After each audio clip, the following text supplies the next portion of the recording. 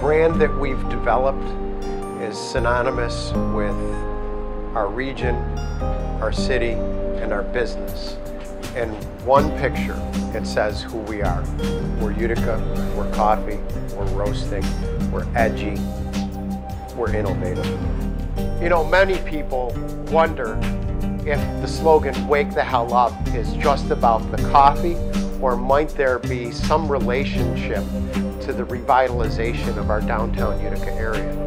The folks that we worked with at Romanelli clearly recognized the tie-in between what we were trying to do in revitalizing our downtown area to the relationship with the roasting of the coffee, "Wake the Hell Up."